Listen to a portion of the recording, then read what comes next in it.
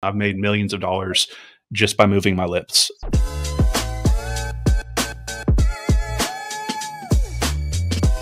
How are you, Connor? I'm doing good. How are you doing? I'm great. So here's the concept. So, so we visited a little bit, and you know how, I just believe in that community. I believe that everybody has this, has something to bring to the table, because we all go through on this life journey. We all have these buckets. And in that process, we all have a bucket that we're overflowing from, right? And the concept here is that folks come and they share from the bucket in which they're overflowing from. And if everybody shares from the buckets that we're overflowing from, and then we can collect from that, and we just keep collecting, we'll all have all these buckets that we're overflowing from. With that, we have a bigger, richer, overflowing community, right? And that's the concept of this. Okay. Also is an opportunity for me to have conversations with really cool people and have it put on my schedule. It is. Well, it's also a good way to recruit agents. It's podcasting. That's the way I got connected with Mike. And I brought in some big people over the years into our group through podcasting, because when you reach out to someone to say, look at brokerage model, you're going to get that kind of hand up. But when you say, can I put you in front of my audience and I give you a value, they're going to hop on the call, and it gives you this time that we have here to start to build that relationship with them. Right. I've used podcasting to grow quite a bit. How long have you been podcasting? Oh man, I've done podcasts on and off since 2015, probably. 2015. Oh, that's 10. You're going on a decade. Yeah, I got a YouTube channel out there a long time ago called Investor Army Podcast, and you can pull it up. It's got 100 podcasts on it, and you'll see how bad they were in the beginning. My camera wasn't even at the right range. So the first the video's this big, and it's got a whole bunch of black stuff, but that just shows how different social media was back then. When I got on YouTube, there wasn't even thumbnails. It auto-generated just a screenshot from the video, and you didn't get to choose what it was. It just pick one. So you'd have all these people in weird poses and stuff. And then later, they gave us the ability to put thumbnails and all sorts of stuff. But so I've been doing it for a while. So breaks on and off. If you were to start a podcast, a brand new podcast now, right? What would it look like for you? What would that process look like? What I did is I got a framework from 𝗺𝗱𝗃𝗃𝗃, who's our coach, right? So I got that podcast framework. And then I visited with Marguerite, got her framework, and I just did a step-by-step guide on that. But you, with a decade of experience, how would you start a podcast now today, starting from scratch? As far as the questions I'd go through, or you mean how many times a week I would do it, or who I'm trying to get on the show, or? If you were to start a brand new podcast on any subject in any form, the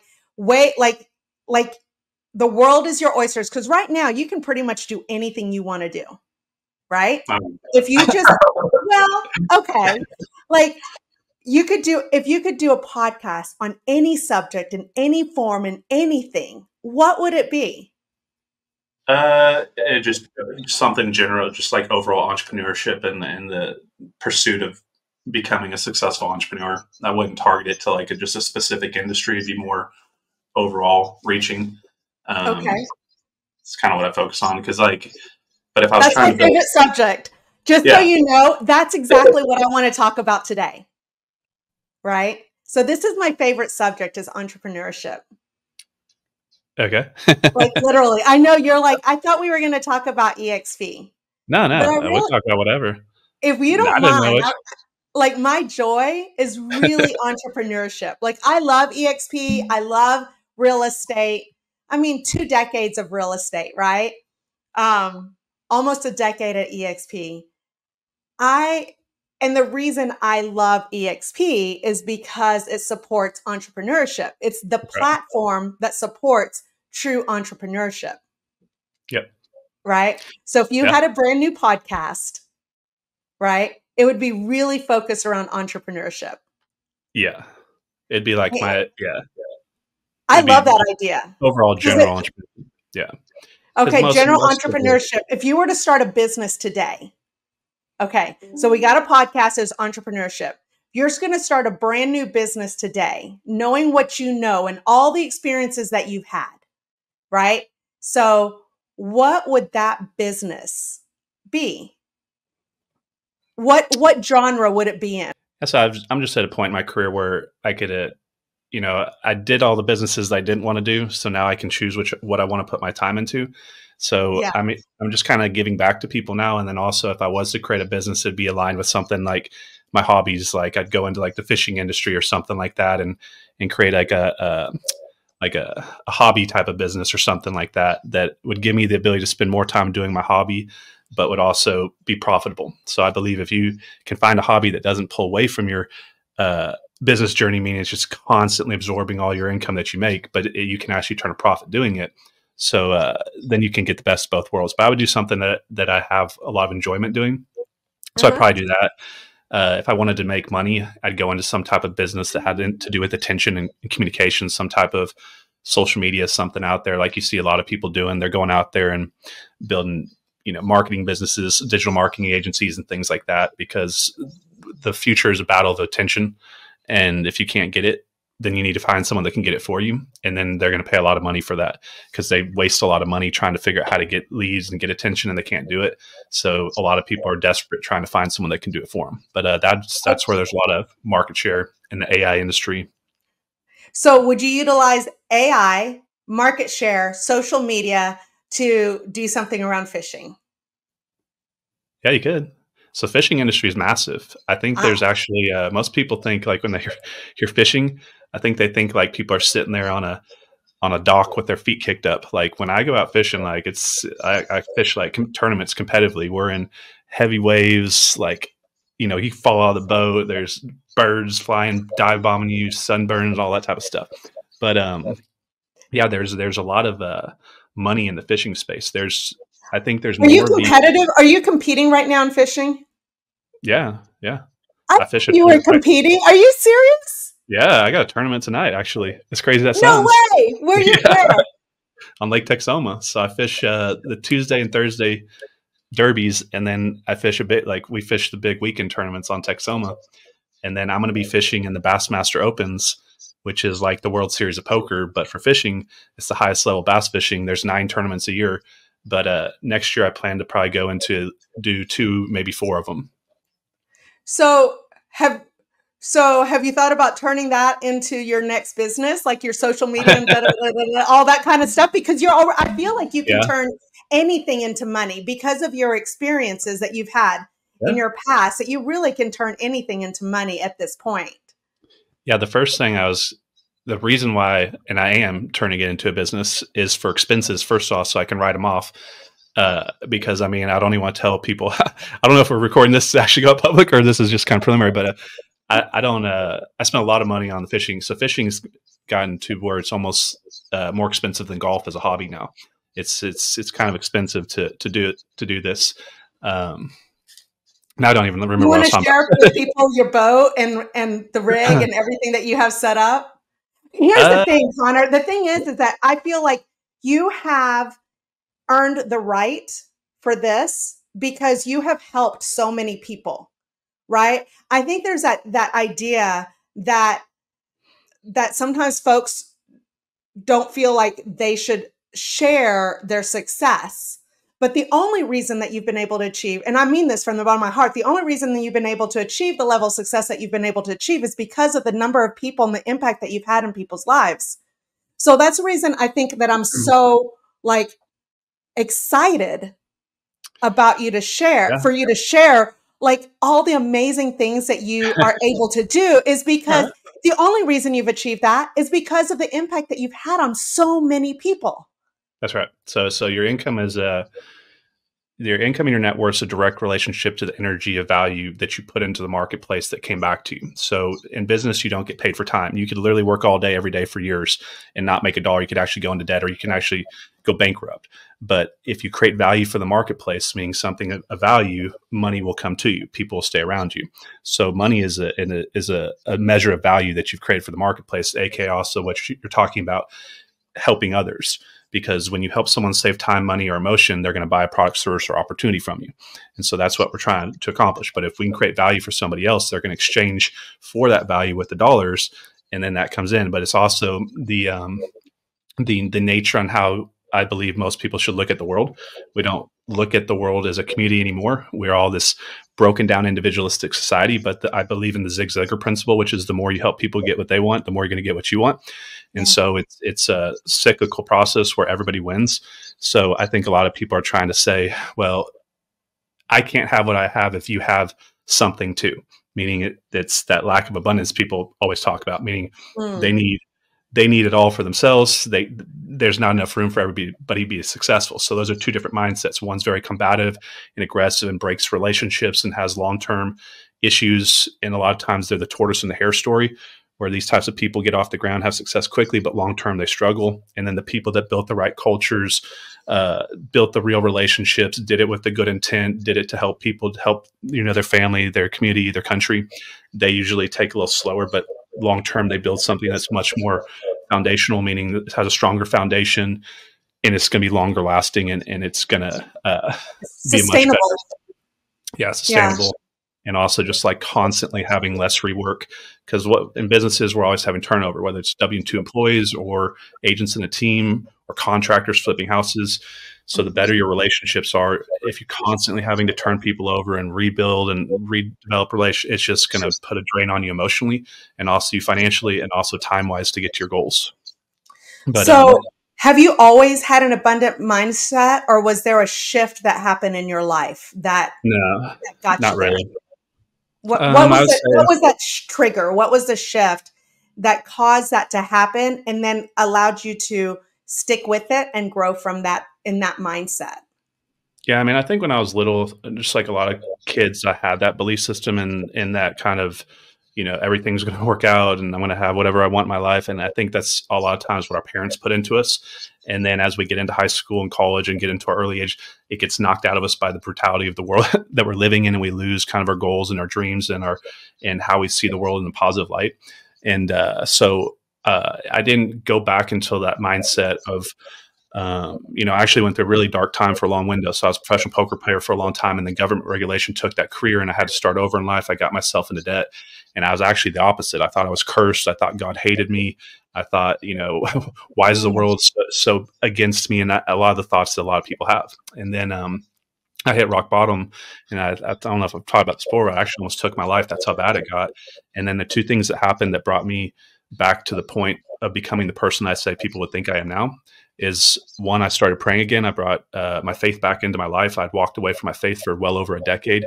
And I just had a voice one day say, you abandoned me, I didn't abandon you. And it really hit hard. And I still give me chills just feeling that, because that was part of me moving back towards that faith system. And then during that process, what happened at the same time was I came across the understanding of personal education, self-growth, and personal development, that a lot of entrepreneurs would consider that space. And I stumbled across the black and white recordings of Napoleon Hill's 17 Principles of Success. And that led me to Think and Grow Rich. And then I went down like the psychopathic, addictive personal growth wave, like a lot of you guys did, which is like massive consumption of books and podcasts and skill sets. And I just realized at one point that I wasn't smart enough, strong enough, talented enough, qualified enough to be the person I wanted to be. But when I understood that I was the only thing in this world with a conscious mind, the ability to think and choose a thought, dogs can't do it, birds can't do it, but people can. I decided that I wanted to become someone better. And I put goals on pen and paper for personal excellence. And I said, what are the areas in my life that I want to improve? My physical health, mental and body, mind and body, my finances, relationships, community goals, faith goals, all the different things that you want to have as far as a fulfilled life. And I started rating myself on where I was at in all those areas, and that was not very high. And so the good thing about being a human being, as compared to anything else on this planet is you can become more and be more by working on yourself. And so I dedicated to skill set acquisition. I started studying myself and saying, what skill sets do I lack on, and which one can I acquire that's going to increase my value to the marketplace? So if you speak one language and now you speak two, you're more valuable to the marketplace. You're harder to be replaced. So your replacement value is related to your income. So if everybody can do what you can do easily, like just like, stocking shelves, your value is not high. No one's going to pay you a lot. But if you spent years on business like Bettina and myself, and you built these skill sets up, it takes time to do this and sacrifice. Like Tom Brady, if you pull him off the field, you can't just go put another Tom Brady on there.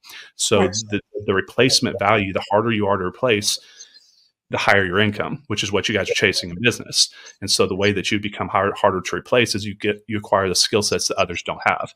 And you spend your whole life just stacking skill sets and building more value as a person. And as your personal value improves, so does the sphere of influence of people around you. Their personal values are going to go up around you. You're going to have more successful friends, and it creates a new environment for you to grow through, and you're going to evolve into a different person. And it's really, entrepreneurship is not a path to financial freedom. It's a path to finding out who you are as a person, and what you can stand up against and push through, and what you can achieve. And the real reward is once you've achieved it, knowing that you stood up against that difficult journey and overcame it.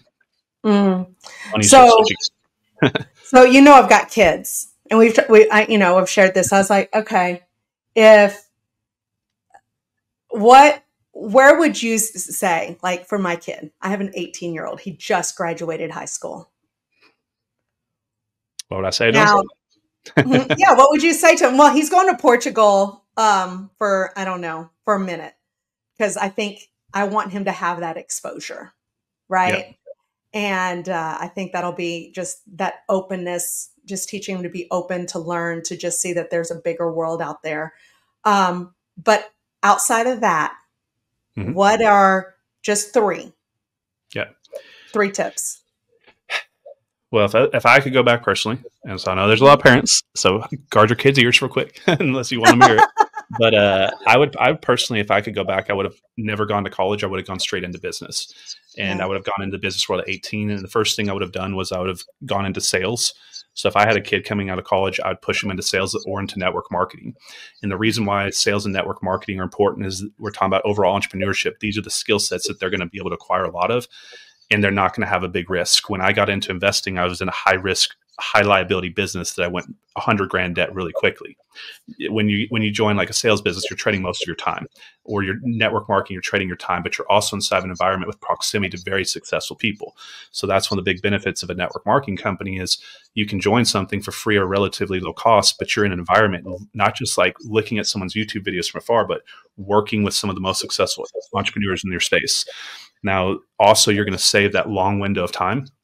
Going to college, say you're going to become an entrepreneur anyways, you don't really need to go to college. Most of the things that I learned as far as business came after college through my personal growth efforts. Our traditional schooling system in college, and I just was on Sean Kelly's Digital Social Hour podcast, and we were talking about education, how it's pointless, because what it is, it's memorization of stats. They want you to remember what year president was the president. And I was explaining they don't care about what George Washington did, or that he literally would ride a white horse onto the battlefield in front of all his troops and get shot at first, which you would never see a modern leader do this. They won't even step out of the air conditioning house, and then they just tell everybody to go die on the battlefield. But these leaders of the past literally put their life on the line first. They were the first bullet came by them first. But they want you to know president of this date, right? So there's no value. So the school is about memorization of dates, statistics. It's not about implementation and really what matters there. The meaning, yeah. Yeah. Second thing is the time horizon, the ability to compound entrepreneurship and your net worth over time. The longer you're in the game, the more you can have your money come in and out and cycle and compound and move forward and to expand your net worth. And also when you're younger, you have way higher energy levels. You're way more resilient because the world's not knocked out of you. So you can I see a lot of the kids that come into our organization, they're 18 to 22. They're very tough. And if things aren't going well, they just keep on doing it because they don't see a risk of their time like someone that would be, I turned 40 this year as compared to someone that's 60, compared to someone's 80. So 20, 40, 60, 80, we all live so many years. the older you are in life, the less risk you take that have big time attachments to it. Because what if you mess up? You don't have all that time. So when you're younger, you can take way bigger risks. I mean, I was $100,000 debt in my late 20s and still got to where I got to. So I would say start out when you're young. Go into some type of business like network marketing or sales where you're going to gain a lot of skill sets. Don't worry about it making millions of dollars yet. Build you as a person, and then take big risks when you're younger, because if you mess up, you can start over. You can live at home with your parents and things like I did. So you have the ability to, and if you don't, you can live and share dwelling. You can like get a place, rent it with 3 of your friends and really live for cheaply, something like that. So that would be 2. And then the third one is I would advise you, if you're young listening to this, I'm not saying don't educate yourself. I said don't go to college. There's a big difference. Big difference, yeah. I mean, personally educate yourself on entrepreneurship and business and wealth and making money. So the first thing that I did was I said, what do I want in life? Okay, well, if it's my financial goal, I want to be wealthy. Okay, what do I want? Well, who's wealthy? Let me study the wealthiest people in the world. So I started to study wealth. I studied Andrew Carnegie and Rockefeller and Henry Ford and Vanderbilt. When I wanted to study physical fitness, who did I study? Arnold Schwarzenegger. I used to study Bruce Lee. And I used to study all the people. So whenever you want a goal or what you want in your life, look at the peak of the world or the top people in your industry, whoever's doing it, and study them. And so, but yeah, that's kind of, And I remember you talking about speed reading. So, and at what point did you invest in learning to speed up your processing, and how did you go about doing that, and what impact did that have on you? It's really hard to tell exactly what's done it. I think everybody can speed up their cognitive abilities. But when I was little, like when I was in like 1st and 2nd grade, I didn't come from a lot of money, but I had great parents, and my mom she'd put me through times tables, and like they would be like X amount of math questions and basic division and multiplication, but I'd have 60 seconds to do like literally like 50 questions. So you're basically answering like 1 a second. And she would put me through all these times tables. So I was really good at math and doing things quickly. Also later in life, I mean, there's a lot of reasons to go fast and everything, but when I got into poker and I started making my living playing poker, let's say you can make X return per X amount of hands you play. Well, now, however many hands you play is directly relating to your income. So if you can play 100 hands versus 200 hands in the same time window, you double your income.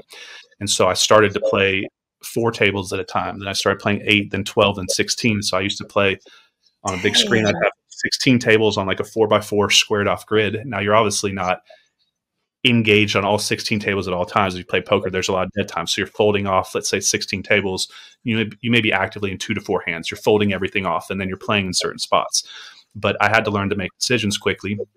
And then also when I was started hiring employees, and I'm always behind the 8 ball, with business, you just have to learn how to communicate quickly. So what I realized was, if every skill set and everything I hold is equal, meaning I cloned myself, everything's the same. Now there's 2 Bettinas or 2 of you. And the only thing difference is the speed of implementation of the skill sets, knowledge, and wisdom, and the things that you already have as value in you. You're going to get to your goals faster. So if you can read faster, write faster, talk faster, walk faster, you're going to get to your goals faster. So you'll notice it's a habit when you're dealing with very busy, successful people. They talk fast, they talk intentful, they make quick decisions, they don't go back on them, and they're always moving quick, and they don't deliberate over decisions. They're not taking a week to make, like they're making, like, for example, I just bought a house and I walked into it for 5 minutes and was able to make the offer on it. So like, you have to make decisions quickly, because if I hadn't done that, I would have lost that deal. And this is a house that was actually listed on the MLS. So if you guys are investors, there's deals popping up on the MLS all around the country right now, but you have to offer lower. So I'd wait till they're on the market for 60 days and have at least 1 price reduction. But I just got a house accepted. I think it was on the market at 260 and I got it for 210. But the reason why is because I'm out there being active and I'm communicating with people, but also I'm doing a lot on an individual day. So the more you do, the faster you get your goals. Also, it's not just the speed of which you do things, it's the time on the calendar of how fast you acquire information and data. So let's say that you're going to read a book and you're going to read 1 chapter the first day of the month, and then not till the second chapter the next month, 3rd chapter. How happens when you get to the future chapters? You have to come back, reread kind of a little bit to catch up where you're at. So you always want to condense things, where if you just read the book straight through in 1 or 2 days, you wouldn't have to remember where you were at. You wouldn't be lost. And this happens with any long-term project that you guys work on. If you're creating home study courses, or you're building, or you're writing a book or something like that. If you write one chapter, because everybody's brain wants to go, well, I'll write one chapter a week or one chapter a month. That's not how you do it. You figure out what you want to do, and you're going to go, okay, I'm going to write a book. Now for the next 2 weeks, all I'm going to put my attention on is I'm going to write this book and manage the other things around it. And you condense the time to it. Otherwise, you're going to increase your time schedule massively. So it's doing things fast as far as a concentrated time, meaning how fast. So same thing with EXP. I knew it was a market share race. I put all my time in up front. I worked as much as I could, as fast as I knew every deal. Do it a little bit each year, and I'll build it over time. I said, I'm going to front load my energy on this. And so I'm a big believer on condensing time in data in a short window of time to do it quicker. And then also just the actual speed of how we're implementing things, and how fast we're doing the things in our business. We're going to get there quicker. So speed reading, speed writing, speed typing courses are a very quick and efficient way to increase how fast you're getting things done. So what are you condensing your time on right now? There's a number of things I'm doing. So I'm still buying properties I still run my investment business. I'm getting a little bit more active right now on that, placing money. So the first half of the year, I kind of get a good understanding of what all my businesses are going to kind of bring in. And then I know how much real estate I have to buy for tax purposes by the end of the year. So like and also by the end of the year, as we move out of selling season, people will come off their property values a little bit more. So I'm working on buying about 5 houses right now. I think it looks like we're going to get, I still spend almost all my time running. The vast majority of my time is working on the team, but I do more leadership things like running calls for them, creating presentations, doing 3-way calls, helping answer questions, going to events and things like that. And then I've been getting back in shape a little bit. So we all kind of waffle through our health journey from time to time. I've had some health issues over the past year or so. I fell off a mountain and blew out my knee. I should still have surgery, and I'm putting it on. Yeah, I literally fell off I wiped Which out. mountain? I'm not sure exactly what it was. I'd have to find out. It was in Seattle. So I went my first and only time probably skiing. And we went out all day, and it was the last one. And I got up to the top, and I was like, I should not be up here. I've heard these are the stories that we hear. Yeah. Yeah. And I blew out my knee, wiped out. They had to they literally had to bring the sled. Yeah, did you get the sled? The sled sledded me off the mountain. Yeah, they took me off. But, that's awful. Yeah. But so now I don't even know where we're going with that. But yeah, I mean, so but I don't know. You're not. I don't know if you. So I was listening to 𝗵𝗻𝘁𝗲 yesterday, and I don't know if this is, but a big part of his thing is that physical working out, and that has been a big thing for him, and that really impacts his mood long term, and not being able to have that physical activity right now because of his heart. It's been torturous, but what he has, and he believes, God has a plan, but he's really. Stretching has been another. Oh yeah, been huge for him, and I know you do a lot of stretching. Yeah, as you get older, especially because I played a lot of contact sports. I was in 3 pretty bad car wrecks that I shouldn't have walked out of. So I'm a big believer in trying to take care of the body. So I do a lot of stretching. I do yoga rollers and things like that. I do lumbar extenders. I do things like plank boards, where you stand on a plank board, inverting the angle of your foot to get a deeper stretch. I ground. I go outside. I go grounding. I go fishing. I get out in the sunlight. I have a PEMF mat, which is a red light mat. Wait, you have a PMF mat or a red light mat, or it's a combo? It's both. It's an infrared mat, and it's got multiple capabilities to it. But then I also I focus on I wake up and I drink Baja Gold salt water, just to start the day off. It gets the right, and so I do quite a bit for my body, because I tax my body a lot. I work really long hours, and I have for years. And if you don't, it's going to break down on you, and your mind and body work hand in hand. So when your body doesn't feel well, your mind's attaching thoughts to those bad feelings, and then it's not focusing on the business. And so if you guys have chronic pain issues, a lot of us have alignment issues from sitting at a desk for so long. I'm always going to the chiropractor and doing things like this, trying to keep my body there, because if I can clear my thoughts and it's not focused on pain or issues or feeling tired or low energy levels, if your energy levels are higher and there's no aches and pain in the body, your income is going to go higher in business because more of your time is focused on your actual business. And then so what supplements are you taking right now? Not too much. I mean, I take like D3 and basic multivitamins and pre-workout creatine, and nothing too crazy. Okay. You're not doing like a lion's mane or any kind of cognitive supplements? Yeah, I mean, I got all sorts of stuff that I take randomly, like ashwagandha and like random stuff, but like nothing. Whatever shows up, you're like, yeah, let me try that. Well, I got stuff that's like, you got most of the modern supplements coming out now have little bits of lots of this type of stuff in it. They're like multivitamins, so there's lots of little bits in like everything. But ultimately, the best thing that's going to make your body feel well is water and sleep. So when I drink water now, I use a water filtration system. So I put my water, I get bottled water. So tap water is bad. Bottled water is equally as bad. And so I take the bottled water and I put it into a water filtration filter, which is going to get all the plastic and the particles and all that out. And then after I goes to that, I put it into this little thing that creates hydrogen water in it. And I put it in, it turns it into hydrogen water, and then I drink it. So I'd say focus on the water that you're putting in you, because you are water mostly. And then also you're sleeping. If you're not getting good sleep, you're going to be tired and you're going to have low energy levels, which is going to create frustration. But one of the things that, like, why Ed's struggling there is because we all have an identity of how we see ourselves.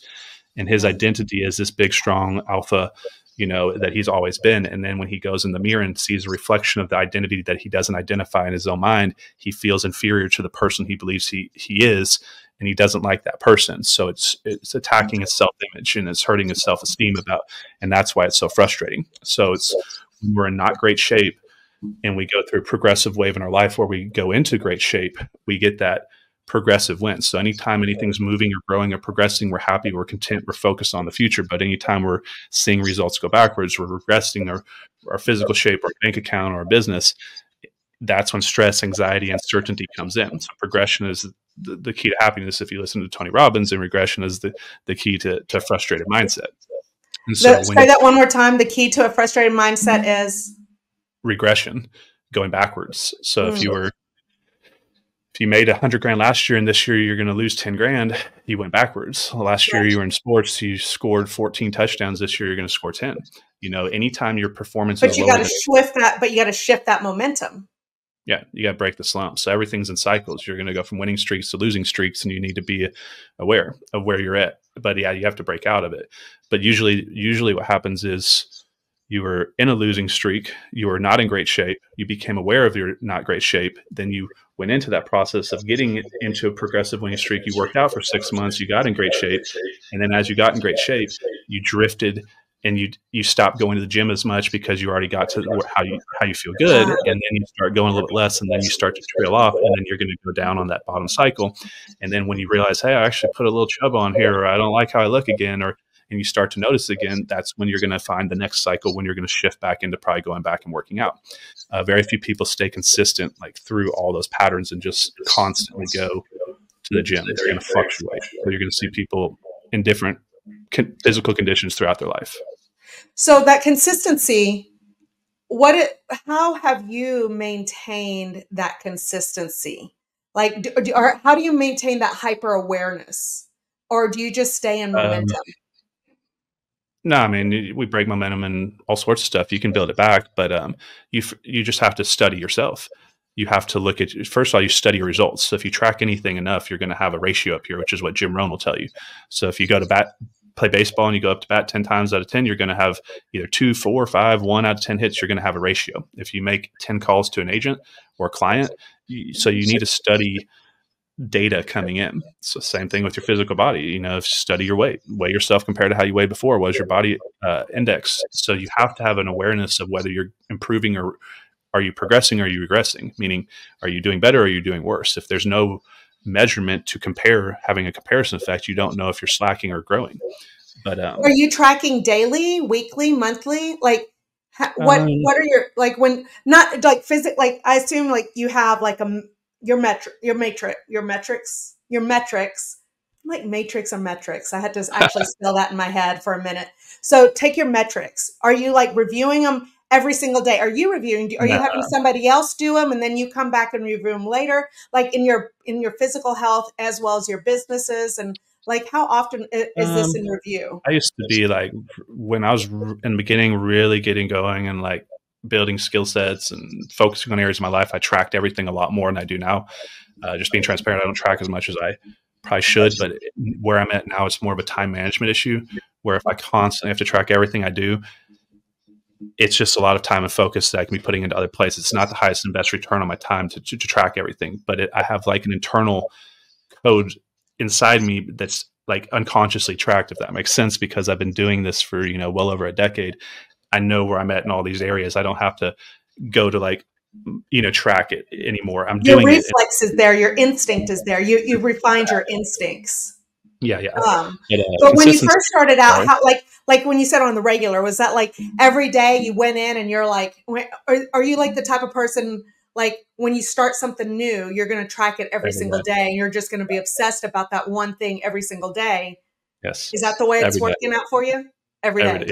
So if you were going to start your fishing, entrepreneurial, social media business every day, and as big as I can do it. So it's like what we're talking about with speed, condensing time. So when I find the next thing that I want to really commit to, that I'm actually going to commit to, like it's all day, every day. It's no joke. Like you hear eat, sleep, whatever. It's eat, sleep, whatever you're doing. There's no balance. So like when I was doing this, I guess it's flexing now, but like it's a cool thing to work hard. I guess it's weird. When I was doing it, I didn't know that, but I had to work. I worked 1,100 days straight. I didn't take a single day off for over 3 years.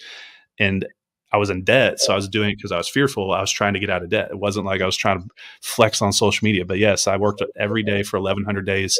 And then there was a window of time for like a 7-year window of my life where I was working 12 to 18-hour days, 98 to 99% of the days over about a 7-year window. Like I was taking maybe a half a day off on one day on the weekend, but now I can do it. But now if I don't want to work at all, my investments, the businesses I built, create enough that I could literally do nothing for the rest of my life if I wanted to, for the most part. I mean, obviously I'd have to do some stuff, but what I'm trying to point out is I made a conscious decision to sacrifice all this time up front. And now you hear this, when you guys hear this, you're like, he worked every day almost for 7 years.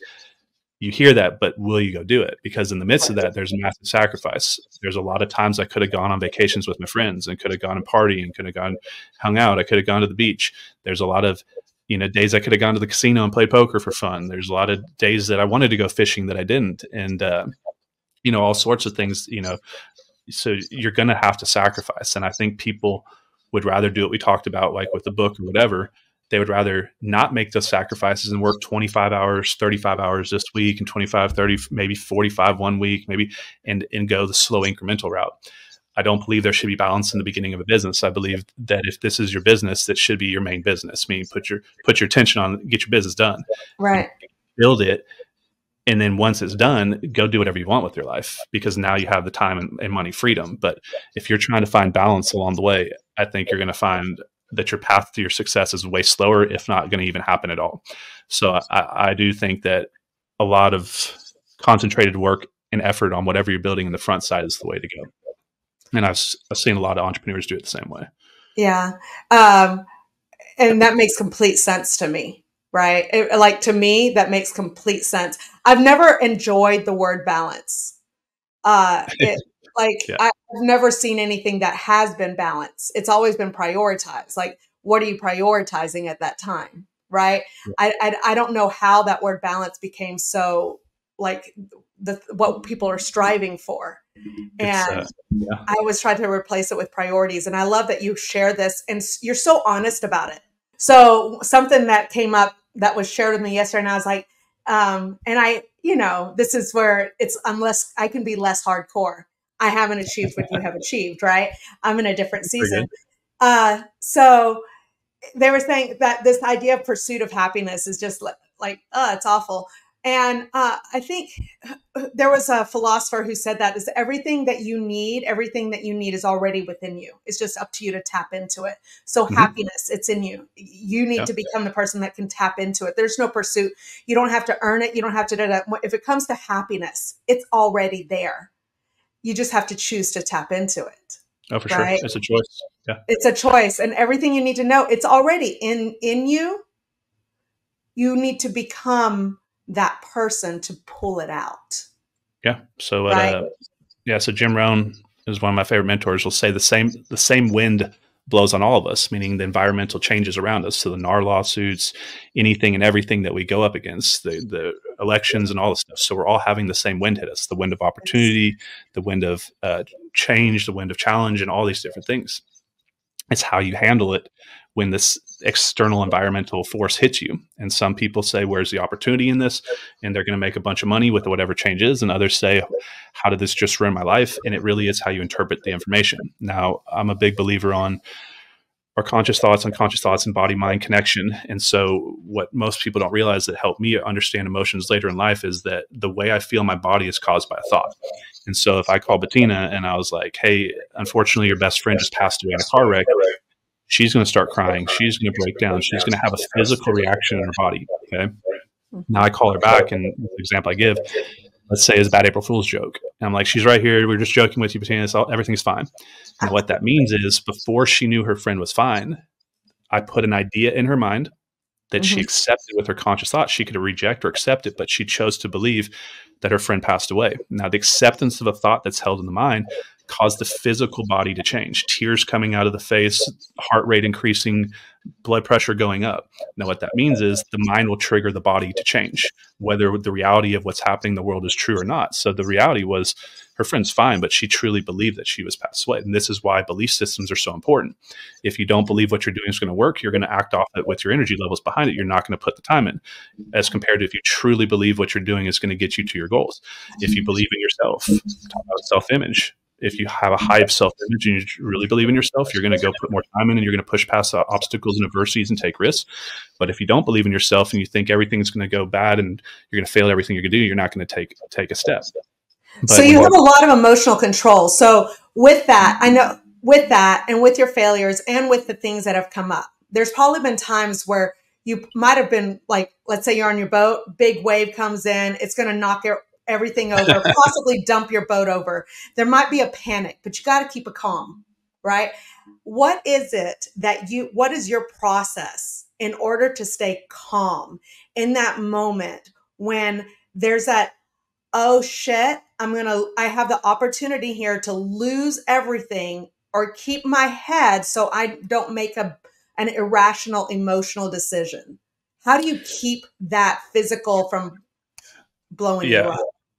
Well, short note, like if you have anything like that's that highly charging that's going to trigger that with that much emotion, can't even talk right now.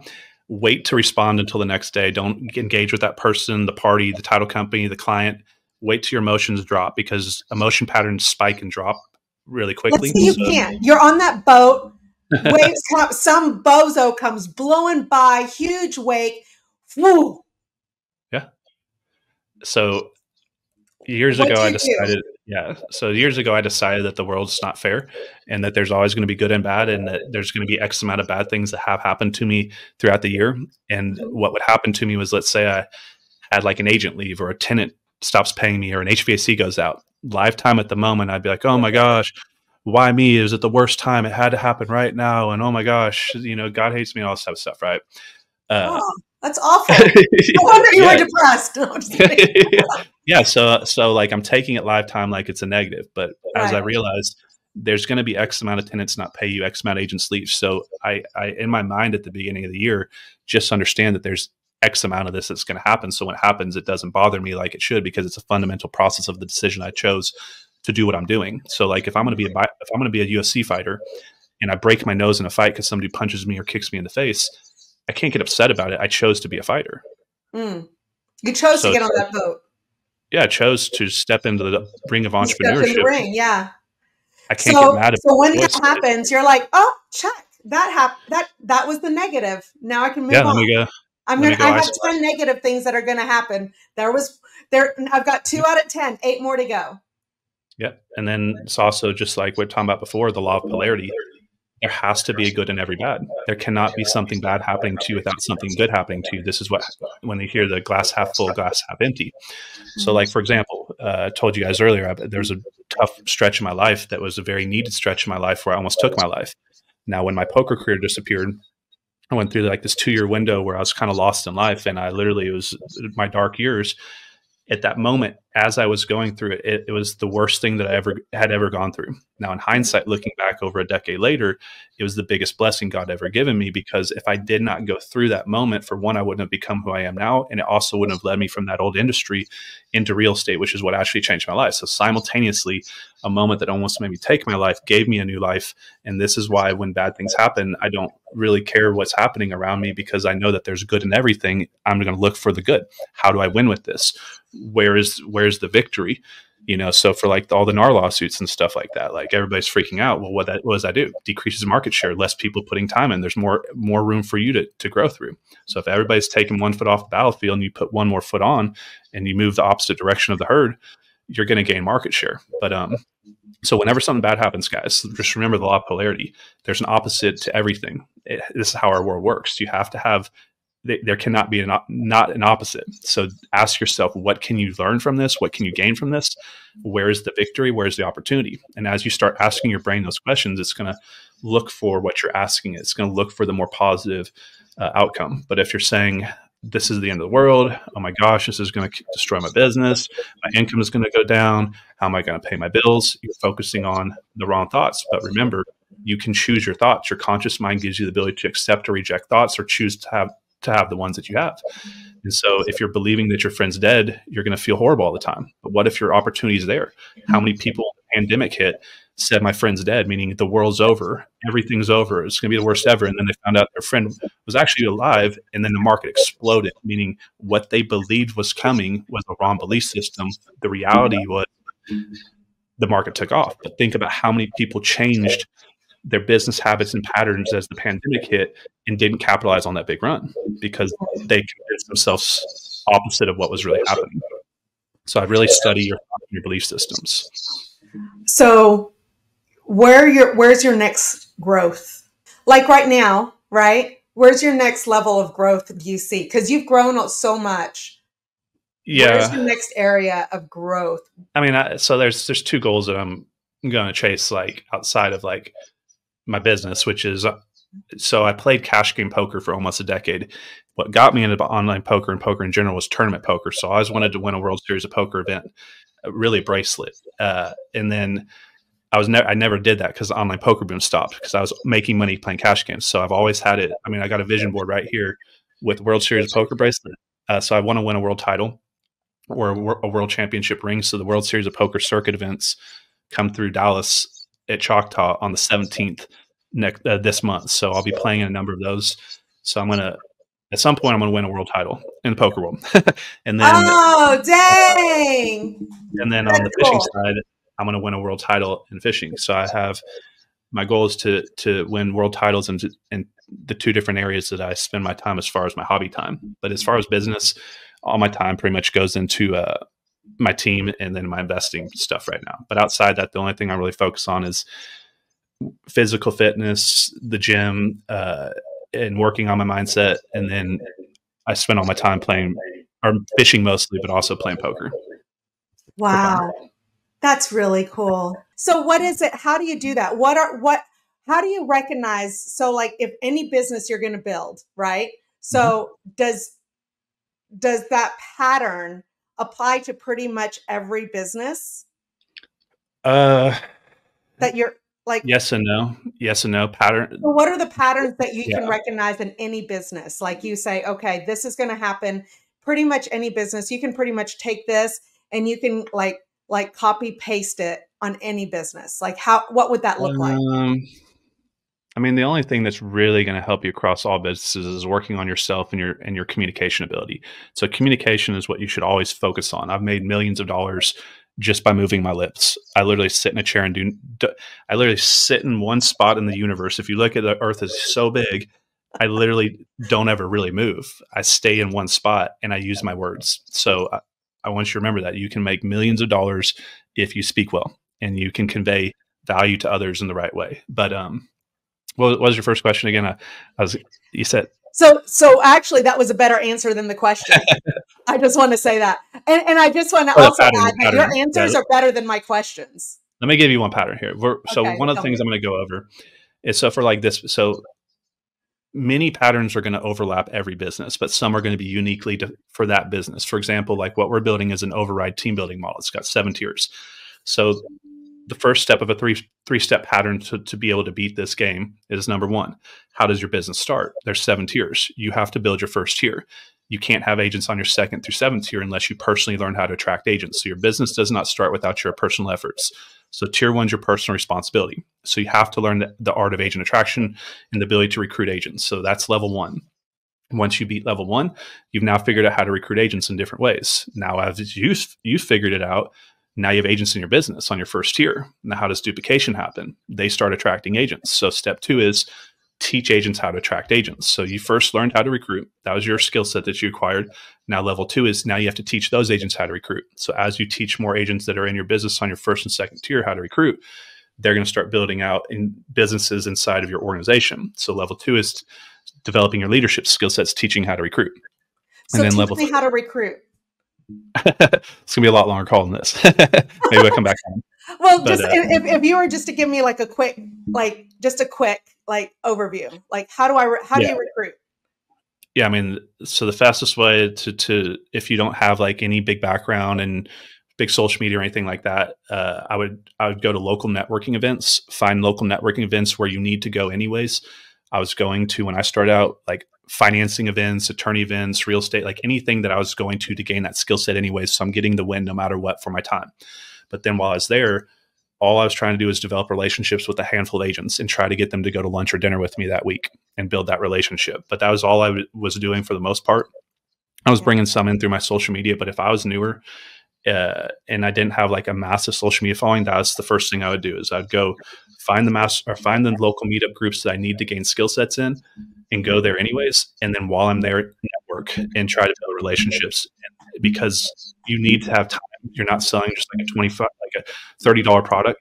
You're actually asking a human being that has a family and a future to move their business over. So it's not something you want to press on people. You just want to develop that relationship. And that's interesting because we had a conversation with 𝗹𝗶𝘁𝗲𝗿, and it's in here, right? That we recorded. He said he said very similar, the same thing. Yeah. So I'm finding a common theme. Now, if you can do it, the fastest way to grow is inbound agent attraction, but through social media. But that's something that takes a long time to do, and you're going to have to put some effort into it. But that's the fastest way that I would go about getting partners is to just go to build those relationships face to face with them. But to go back to finish out like what I was talking about with the patterns. So the third one. So we first one is recruit. The second one is teach to recruit. And then what do you think the third one is? Leader. Now that you have, teach them to be leaders. Okay. So teach them how to teach how to recruit. So learn how to recruit, teach how to recruit, teach how to recruit. So now that you've developed your leaders where they're now able to teach their agents how to recruit, well, what did you have to do in the beginning? You had to recruit and you had to teach how to recruit, but now your business is growing, so you don't have to recruit except minus keeping your tiers open. You just need to keep training more people to recruit. But as you develop leaders that can go develop leaders, that creates duplication. Now, if you are not there or you're not, if you want to look at yourself as replacing yourself. Yeah. Find all the skill sets, and this is how you could look at any business. Take any business that you're in, find the things that you know that work, that absolutely work in the business, and then replicate that skill set or that process within the people inside your organization so that they can do it in a way for the next generation to come in. And this is the same thing with big companies. Instead of team building, they're doing it with corporate employees, with senior management, middle management, lower level management. And as they're going up, upper management is training lower level management, and they're it all cycles through. But how do you? So sometimes people get frustrated because you said or at the very beginning of this conversation, you say people cycle through people and then they burn out. right? Because they cycle through people. How do, and that is a challenge that I hear across the board. It's a challenge that I've had where it's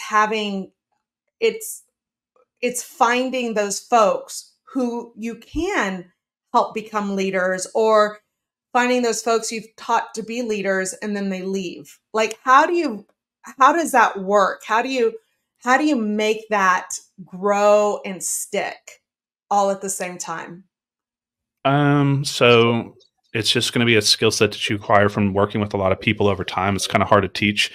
It's just going to be a feeling of how you get with certain people. So you should, as you start to talk to lots of people and work with lots of people, you kind of can feel how they are and who they are based off their work ethic. Are they showing up, their energy levels, their intentionality, and things like that. So the ones that I see that are going to take it serious, I kind of give them tests. I test them with their time and stuff like that. And if they're serious, I commit to them and I kind of apprentice them one-on-one. So every year I take on a handful of people that I'm working very closely with, developing a few leaders that have earned the right to have my time. And then I run the rest of the groups in like overall leadership groups with the agents that have a little bit bigger teams. And then we run the overall group on the mass scale where we do mastermind calls for brand new agents all the way up to the experienced agents. So what's a common denominator with those that you mentor in this, like personally mentor? What is a common denominator that you look for and that you have found has achieved the success? Like, what is that pattern? Because we're talking about recognition. Yeah, I want someone that's got a hunger for massive success for sure, and that's not excited about getting to like 100K a year. I want to make sure. You said, say that one more time. They are excited, or they're not excited about getting to 100K? They are excited. They are excited. I misunderstood. Yeah. I was like, wait, that they're gonna go for it and put it all on the line. Yeah, I want to make sure that this is their main focus and their main goal, meaning it's the only thing they're going to be working on. So like if I have someone that's a high level business owner, I got a ton of them, great partners, but they do too many things. They're all running 4 or 5 businesses. That's not conducive towards what I want to do as far as how to grow the biggest business. If I only have so many tickets or tokens, let's say my dad's taking me to the arcade, he gives me 20 tokens. That's 20 hours a week to work. Once I spend my 20 hours, I'm out of tokens. So I have to be selective on which games I play with those tokens, meaning who gets my time. And so I want to make sure that this person that I'm going to, if I'm going to work closely with them, like apprenticeship, if they're not going to put 60 hours, at least 60 hours a week into what I laugh at 60. I just want you to know, I'm like, people say, 60 hours a week. That's like so much. I'm like, what?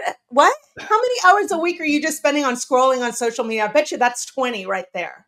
Well, they've conditioned themselves to thinking it's a lot. So let's say like you've not run a mile in years, but you used to be able to run 5 miles pretty easily. When you've not run in 10 years, it's going to be hard to run a mile.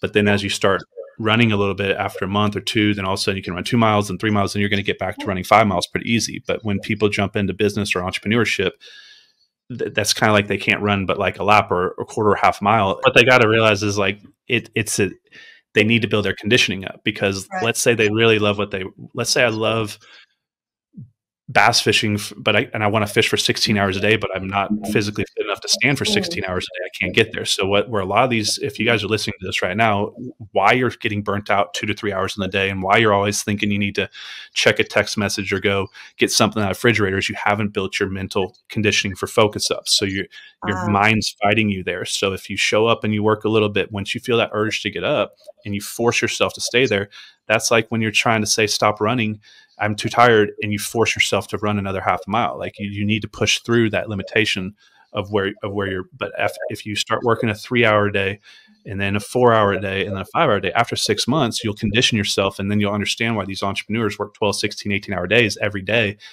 It's not that big a deal to them at that moment because they've conditioned themselves. So now if you take someone like a David Goggins or a long distance runner that maybe struggled to run a mile at one point, you say, can you run 5? They're like, that's my warm up.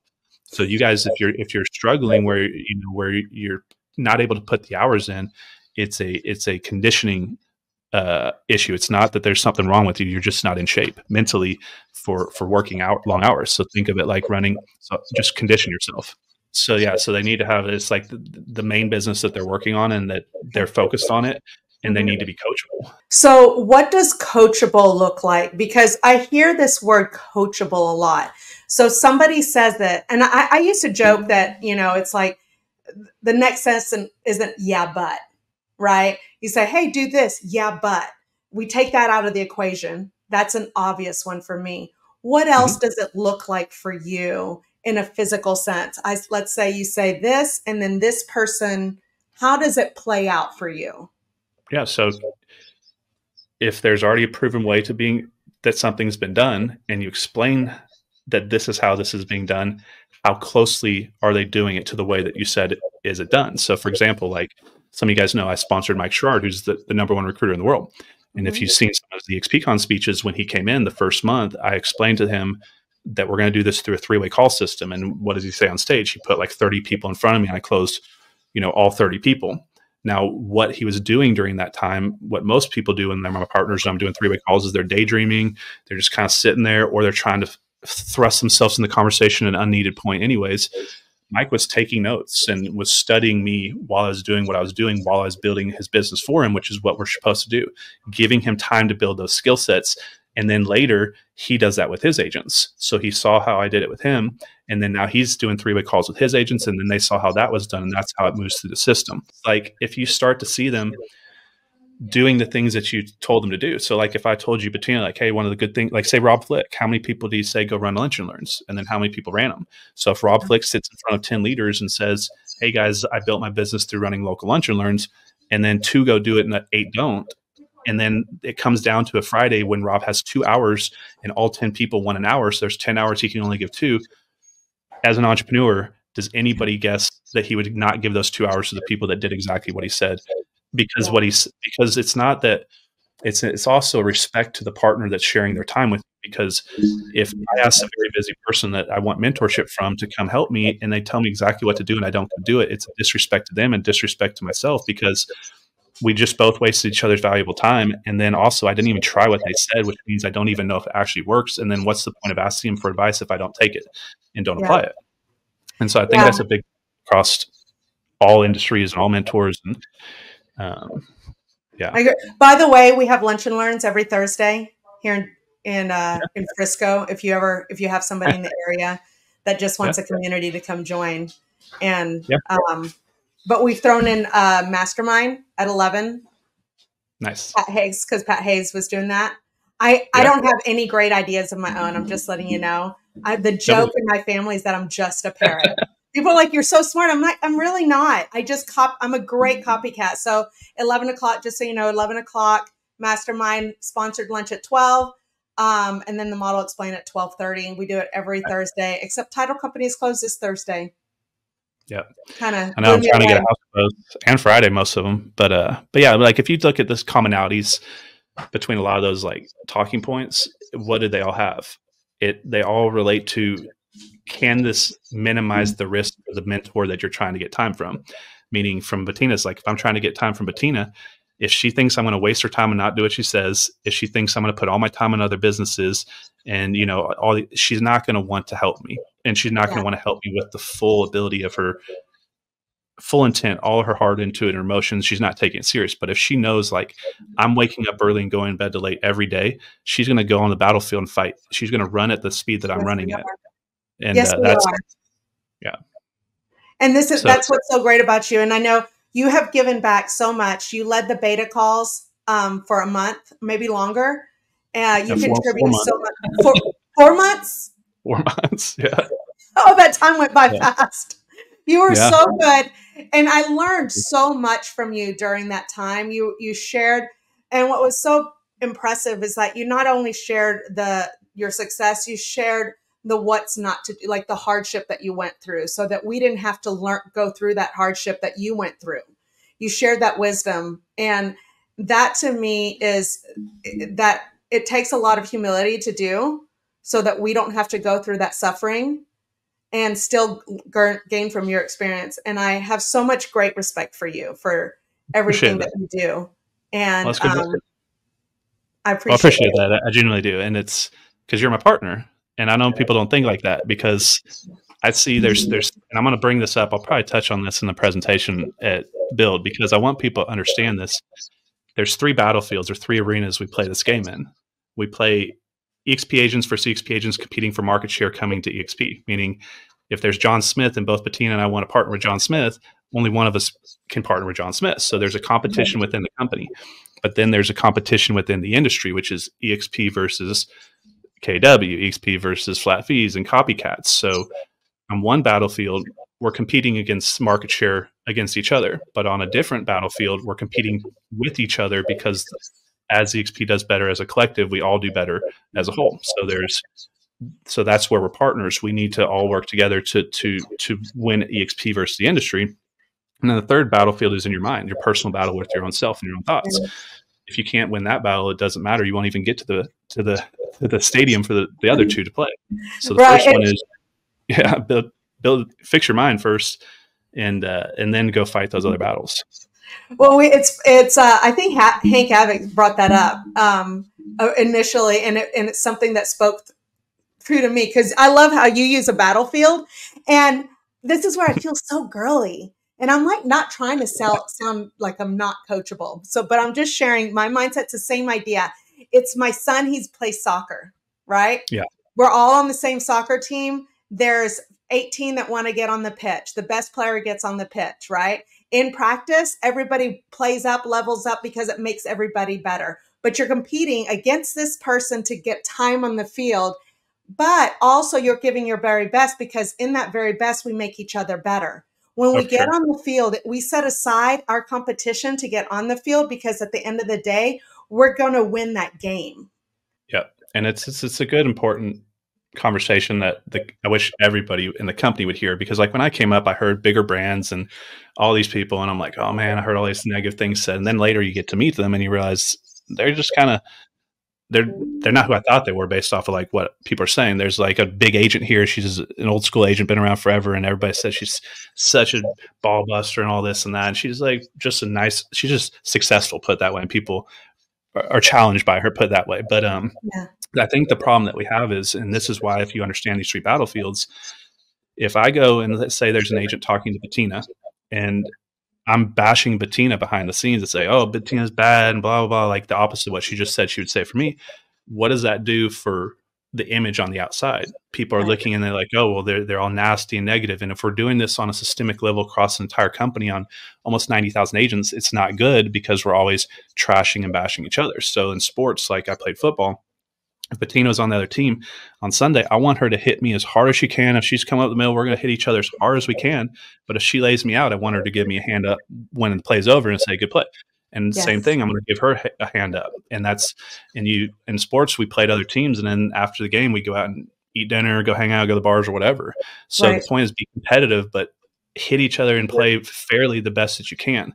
What's the problem is people are now, instead of trying to hit each other head up, they're like, well, Bettina's not looking this play. I'm going to chop her off at the knees and take her knees out and try to injure her, or she may actually have surgery in real life and real life problems. So if we can get back into a mindset where it's like competitive, let's go and hit each other hard, but pick each other up, and then go and hit the industry hard and pick the industry up, we're going to be a lot better than if everybody keeps trying to chop block people's legs out from under them and hurt them.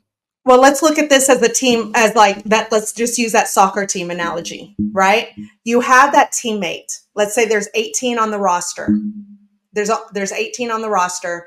You've got player number 17. He's that player. He's going to knock out that. Everybody knows to look out for him because he's out for himself, and he'll take you out in practice so that he can take your spot in the game, right? Do you think he's going to be in this? Do you think those players are going to make him look good so that he can join the team next season? Right. Or do you think he's going to get emotionally pushed out? Yeah. He's going to get pushed out. He might be able to get that spot, but nobody's going to want him on the team, right? And I think at the end of the day, he's not going to make it long haul. When if that's a mentality, if that's a short game that you're playing, you're not making it long haul. And what kind of a miserable life is that anyways? Right. And then you have a reputation. And also if you're that team, and you know this, there's those teams that have a reputation where they work well together and everybody wants to be on that team. They're champions, because there's teams where they're really good, but they have a bad reputation because their camaraderie is bad. And then there's also those teams that are really good that have great camaraderie. Everybody wants to be on that team and fight on that team. I've had the privilege that my son has been on a really great team, and I've seen a lot of teams. We built soccer academies. So this one's really like, I get this. I get what a cancer looks like on a team. I get like the personalities. I get that. And for me, that's so incredibly clear. And I look at you on the team as an all-star player that also builds up the teammates. Well, thank you. And, appreciate it. And that is what makes a team better, right? That's what grows a team. And every so often, there's going to be that one player that accidentally gets put on the team that eventually will get cut. But that person does not dictate the culture of our team. And I think it's folks like you that have dictated the culture that we have here and are growing here at EXP. And I appreciate that. So I appreciate it. So I love you, and I appreciate everything that you've shared. Are you really going to start a fishing business? Yeah. I mean, I already got a fishing IG page. I just haven't turned it active, but, so I'm going to travel the circuit, the Bassmaster circuit, and it's not cheap. Like a tournament's like $5,700 buy-in. And then you got another, probably they're like 10 grand, probably almost for a tournament to go to. So if I register everything and get it set up right, and then as I'm doing like, tournaments and winning and cashing in them and things like that, I can write it off. And so, I'm going to register that business for the expenses and things like that. When are you doing that? You just set up an LLC. It's not like I'm trying to make it. Like, I'm like, I already know, like you've been adding up these expenses for quite, I'm like, why hasn't that already started happening? It would, to go back earlier, like on like stuff, like it would freak people out. Yeah. So like my fishing lure collection is probably worth like, I don't even want to tell you guys. Should I say it? Here's the thing. I think it's time that you just go ahead and activate that account. Just run down to the courthouse, get that LLC really quick, and then we'll just start like going over each one of those things. Your following like will be would just be so massive, so quick. One, because you have the skill set, and two, you already have everything that everybody wants to know about, and your ability to communicate that because you've been a sitting lip mover for so long. This is going to be a phenomenal channel. What is it called? Well, I haven't set up. I was mainly going to start an Instagram page first, but it's called the Bass Wolf. Bass Wolf for large, because that's what I catch. I go after bass, largemouth bass. Oh, I love that. That's going to be fun.